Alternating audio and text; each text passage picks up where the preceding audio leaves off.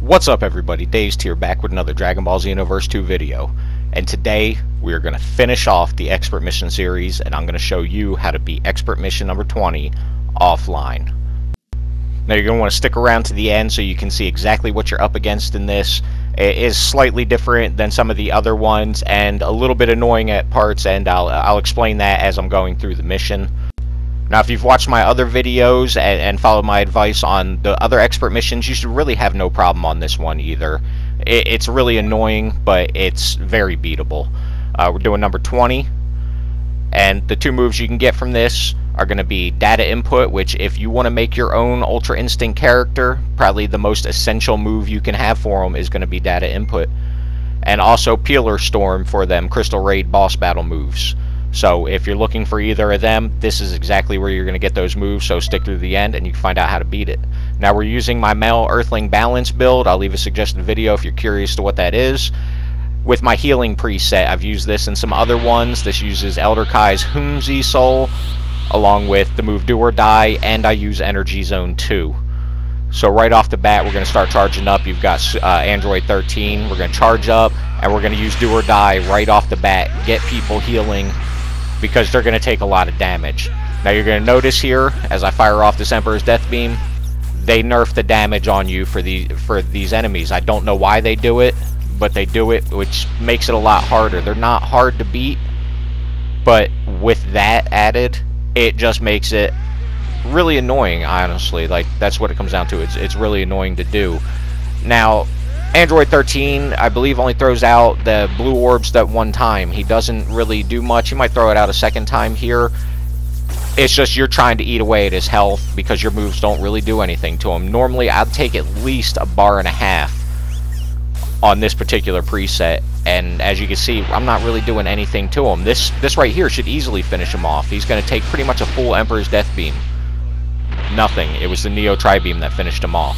So, just be aware, your moves are not going to do hardly any damage to him, and that's what makes this mission annoying and hard. Same thing with Deborah, you know, it's same deal. Now, I forgot to mention, these characters also have that, like, Ultra Instinct dodge ability that some of the other expert mission bosses have had, so be aware of that. And as you see right there, he's going to throw out the blue orbs, and he hits me even though I'm, like, nowhere close to him. Not a big deal. We're just going to hit off them Emperor's Death Beams, and we're just going to continue to do that. And use Do or Die. You've got to make sure you're healing your people. They are going to die constantly, even while you're healing them. So make sure you're doing that. Now, at this point, we're already 5 minutes in, and we're just now getting Deborah beat. Like, that's how much they are nerfing the damage you do. He's going to throw off this move. I saw it come, and I blocked it. Most of the CPUs blocked it, too. But the difficulty in this comes straight from that. It's all because they nerf your damage. Nothing about this is really hard.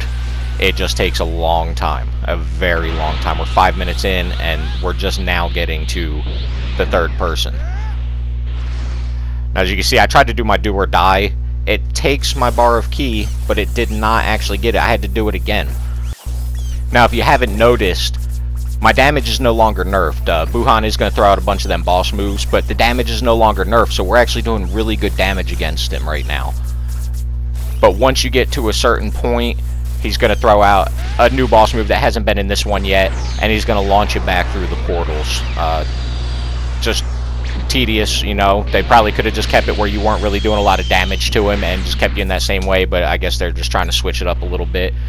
And we're going to fight Super Buu. Not Buhan like we were fighting, just regular Super Buu. So we're going to take him out real quick, and right after I'm done, what I'm going to do is I'm going to heal myself. I'm going to use Energy Zone before I go back through that portal couple times just to make sure I'm all the way through. I'm going to get through, and now we're going to be fighting Majin Buu. Now this fight's extremely easy. I think I hit him with one Emperor's Death Beam, that's it. And then again, I've got a couple allies there. I'm going to get them grouped together, and I'm going to do Energy Zone. I'm going to get them healed up real good before we go back through that portal. Make sure you do that. So we get back through, and we've got a couple allies down right now. I'm not going to worry about them. I'm just going to keep firing off ultimates. As you can see, I got broken right there. I was just kind of throwing it out. He wasn't locked onto anybody else, so I get beat up a little bit here. Allies don't really do anything to help me.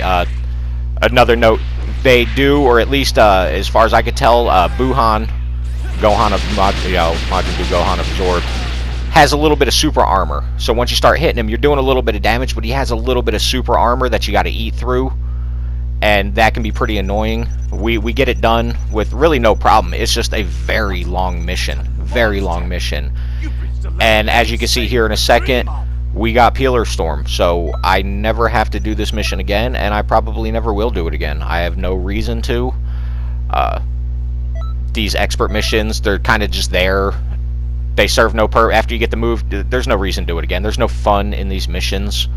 So once you're done them all, no reason to ever go back, with one exception, and I would say that's expert mission number 16, where you fight Vegeta, because that's an easy way to farm TP medals. The best method I know of so far. I have not gotten the last DLC, so I don't know if there's something better in that, or if the Crystal Raid boss battles give you a little bit more or something like that. But if you've got a good build, a Ki Blast build, you're going to tear through that mission and be right back starting again in 2 minutes. In 2 hours, you can have pretty much around 1,000 TP medals, and that's pretty much the only reason you're ever going to want to come back to these expert missions once you have unlocked the moves. There's really no reason after that. Well, guys, that's going to wrap this video up. I'm going to be doing parallel quests just like I did these expert missions to show you how to beat these parallel quests, because once you get up there, especially in the DLC, they do get a lot harder, and sometimes you need certain things to beat them, like my healing preset. So I'm going to be going through them to show you how to unlock those moves, clothing, and super souls. So if you like the content I'm putting out, don't forget to like, comment, and subscribe, and I'll see you in the next video.